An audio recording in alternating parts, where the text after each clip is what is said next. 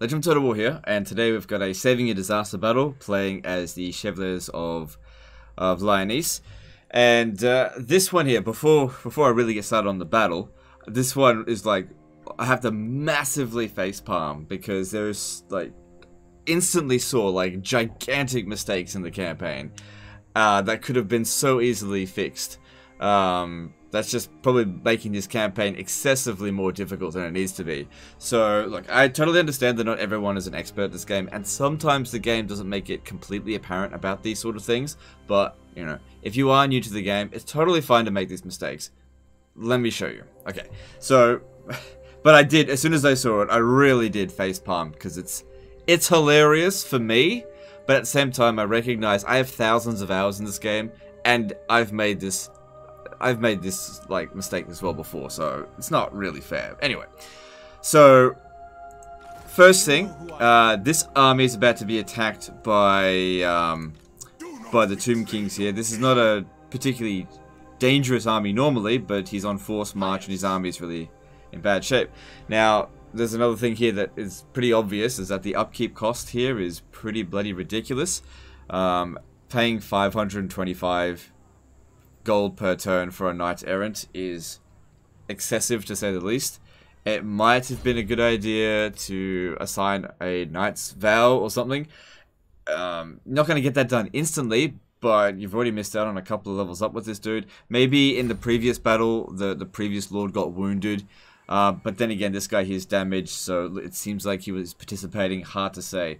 I don't know the full context of what happened here, but this is a giant no-no, and I can only assume that you were planning to fix this. But I'll have a look at what you've got, and look, probably none of these guys here actually have the right vow anyway. It's possible that this guy here does. It's possible, because he was the faction leader of a different Bretonnian faction. I won't know until I hire him, so let's have a quick look.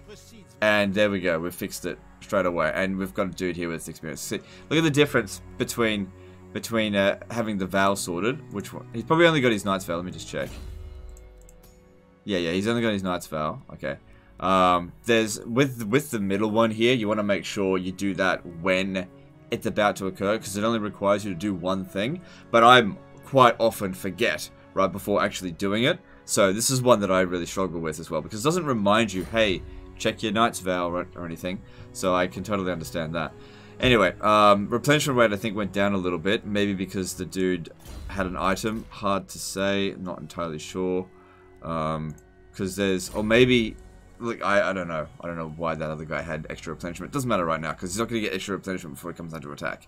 Now, you might be thinking, oh, Legend, what are you doing? You might have just got that guy killed. Nah, no, that'd be fine. Okay, so another thing is that he gets attacked. Like, in this email, the guy says that he's not sure if the battle is possible. And the way that he set things up, no, it wouldn't have been possible. But luckily, he sent me the autosave, not a quick save. Which, I don't mind. If he had sent me the quick save, I might have been able to win it. But because I'm able to make some adjustments, I'll just simply do this. She won't get as much replenishment, but she's going to back them up in battle. If they decide to besiege Khemri, there's no siege attackers in that army. They can't. So we'll still get a little bit of replenishment if that does occur. You've done your vows on her, right? Yeah, okay, that's cool. Also, I mean, you do whatever you... What happened here? Whatever, that doesn't matter. I could have sworn we had some money. It doesn't matter though. Maybe it bugged out when we kicked that dude out. Again, not sure. Probably don't advise going full spam with knights unless you're only doing field battles. If I had to guess, I'd say that you couldn't have just captured Khemri because you were able to move out of it. So I'm not sure what happened there. But yeah, definitely not advisable there. But yeah, basically just that. Just, you know, make sure your vows are sorted. Alright, now let's get on to the actual battle. Now, even with two armies instead of one, both armies are really badly damaged. So, there is another option we can do to help, which will really help. But I spent all the money somehow. Okay, hang on. I will find the money. Yeah, that's not urgent. Get rid of that. Oh, I mean, that is good. Yeah, because what we want to do... For Britonia, for the lady. What we want to do is get ourselves a prophetess of life.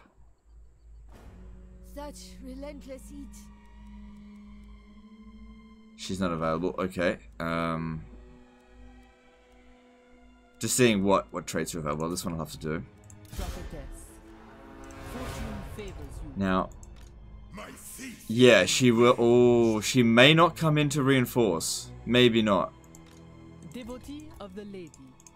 It's possible. Oh well. If she doesn't, then... You know... It's alright. We should still be able to handle it anyway. But we'll see. Alright. And... We'll just... We'll make do from there. Let's get ready to fight this battle. So, here's the things to keep in mind in this coming battle here. If we have our army completely obliterated, that's not really a good thing. So I want to try to make sure that if we are going to win this battle, we need to make sure we win it well.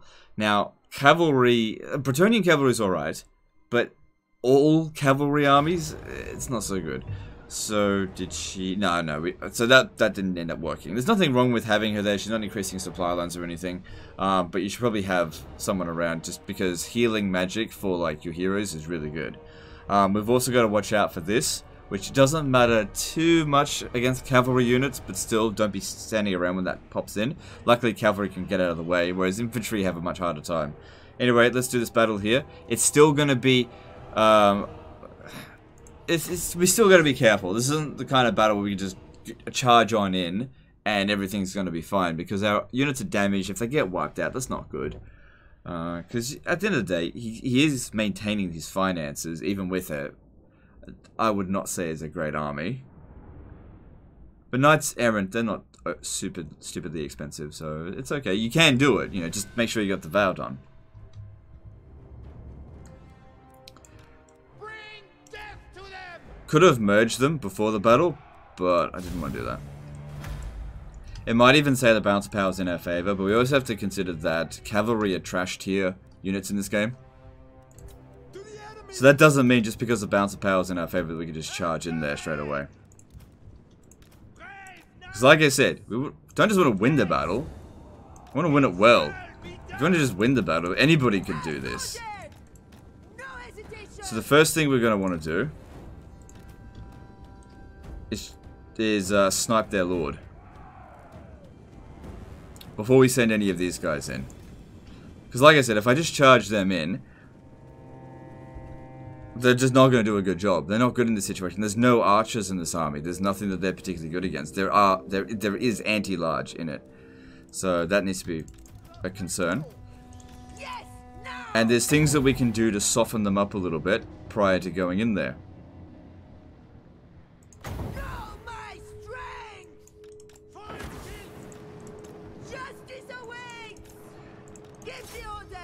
Like, utilizing this.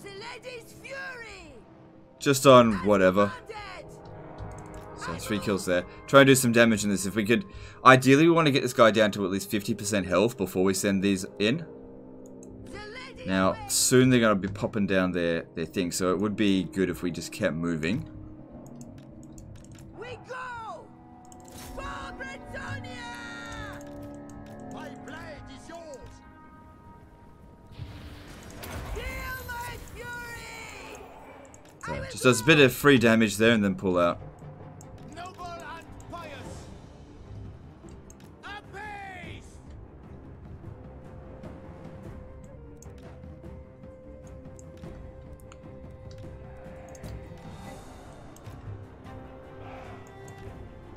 Lord of Britonia! Awaiting our What's that? Use the control groups. moving apace! Sorry. Just in case, Britonia Lord! like, if we charge in there, I'm fairly confident we'd win, because we do have the bounce of power. It just, it would suck. It would really hurt. Lord of Britonia! So, doing a bit of thinning out on the enemy general could make all the difference here. Lances down! Because one of the big problems with this kind of army here is that it's not going to break. Nicked him a little bit, but it still probably did a lot of damage. Okay, I'll split up into 2 groups here. And that another thing to note is Warhammer 2 battle maps are not very large, but the number of units that you'll often see on the map are quite huge. This is what I've been talking about quite a lot. This, like, one army is almost able to span the... Okay, let's pop this down. It's almost able to span the entire map, making flanking really difficult. So from a tactical point of view, smaller battles certainly do favor cavalry, but in big battles like this, absolutely do not favor cavalry.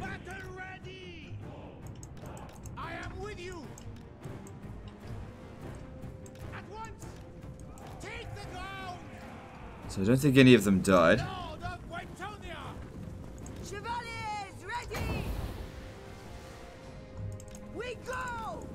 Alright. Squeeze through this gap in here. Like I said, I want to try and snipe the enemy lord.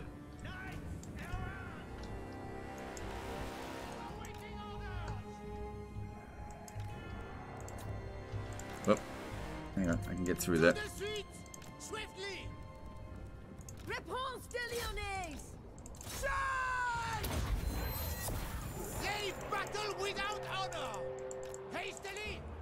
Well, this guy might get a little bit stuck here.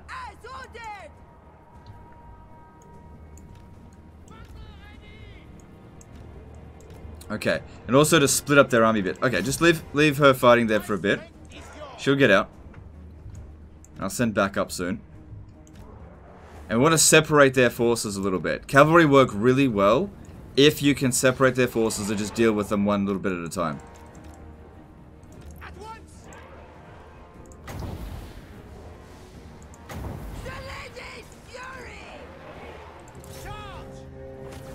Alright, these guys here will be able to handle this. But it'd be good if we could surround them. So they'll just tie that down for the time being.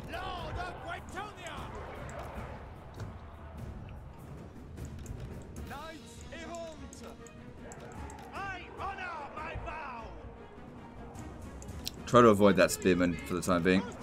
Try and take out their anti-infantry stuff first. And if we're lucky, we can just get the army loss penalty to destroy the anti-large stuff. So don't focus on the enemy's best units, focus on their worst ones that have the highest bounce power. Such as the Nehekara warriors, they're not going to do shit to us.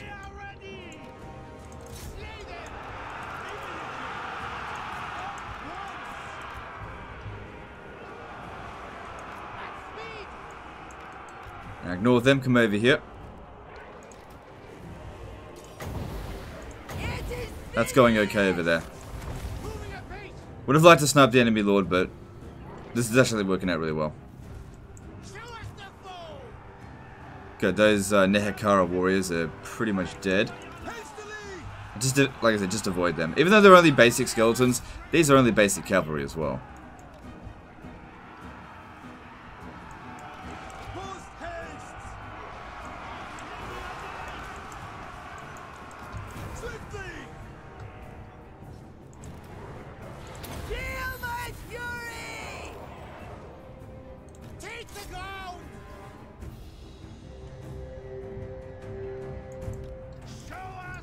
Alright, see how their leadership's already starting to break? This is a good opportunity to now charge in.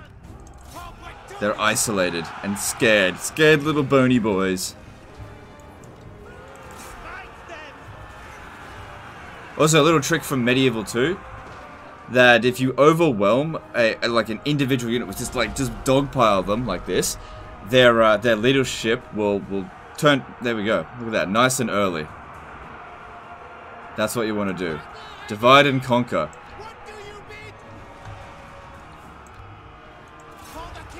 We've got the mobility advantage. We should use it.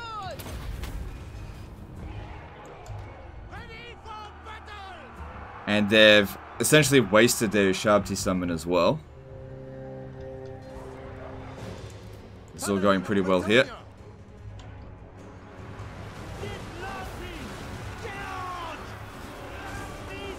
Now, we certainly could have done this sort of thing with one army, It's just a lot easier with doing two. I mean, I saw that he was able to do this right away. So it certainly was a disaster situation as it was presented. But just a couple of quick fixes and it's like not a disaster anymore. And those are honestly the best disasters to get. Well, they're the best disasters for me to get because they're easy and that way I can just move on to the next one. Rather than get one, which probably you guys prefer, where I'm bogged down for literally fucking hours trying to fix it because it's so goddamn fucked. Okay, now we really do need to sort this out.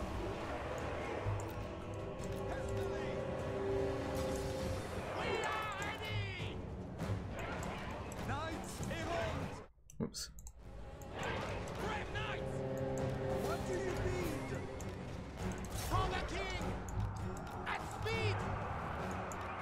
Try to delay them from getting to us.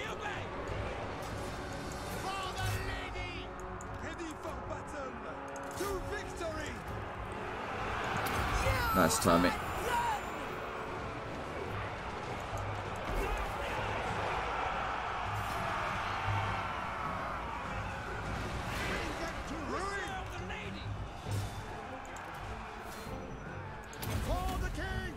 The lady's command.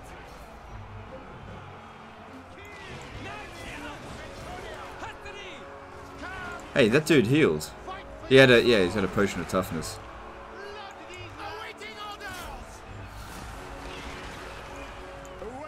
Alright, pull them out because they're not winning. We're winning very much over here.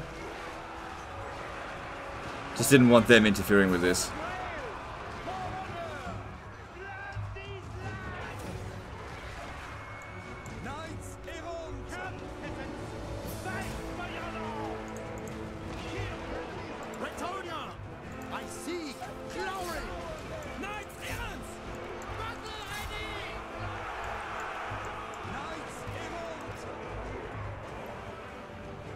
Oh, almost out of the shit here.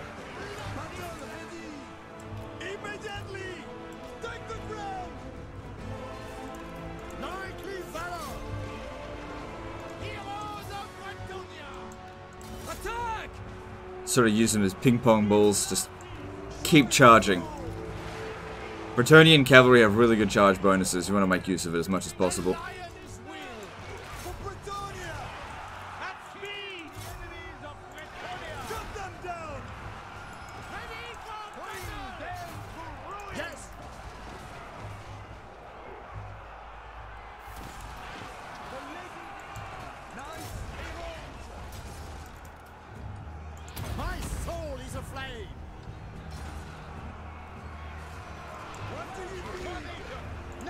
Alright, one more of these, and I reckon we'll be able to break out of it.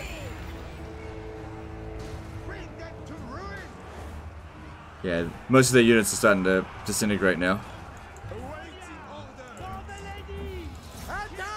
We should be able to get them out of there if we really want to.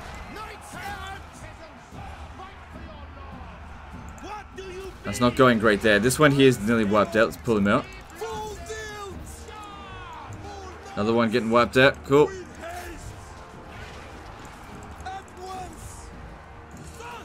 Got some really damaged units in here.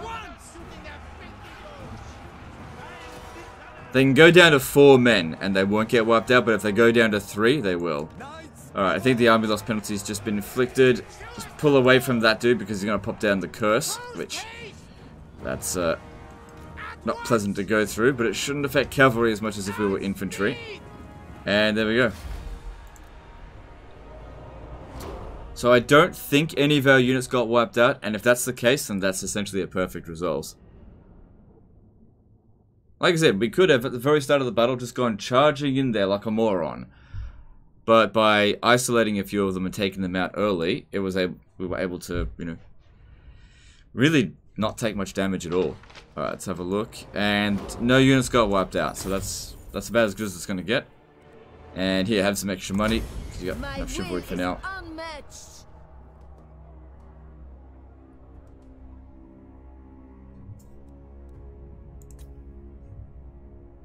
And it seems like this situation will be a lot more under control. But yeah, keep an eye on those Grail Vows. It's really important you keep an eye on that.